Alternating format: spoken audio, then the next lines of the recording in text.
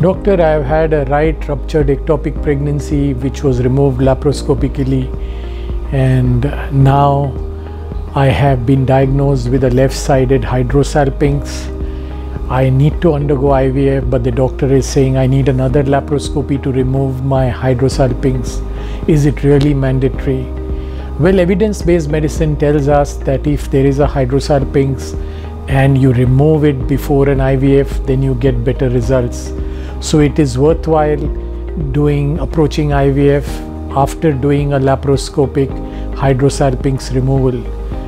If surgeons either remove the hydrosalpinx totally or at least detach the hydrosalpinx from the sides of the uterus and then proceed for IVF. They don't want fluid from the hydrosalpinx interrupting the implantation process.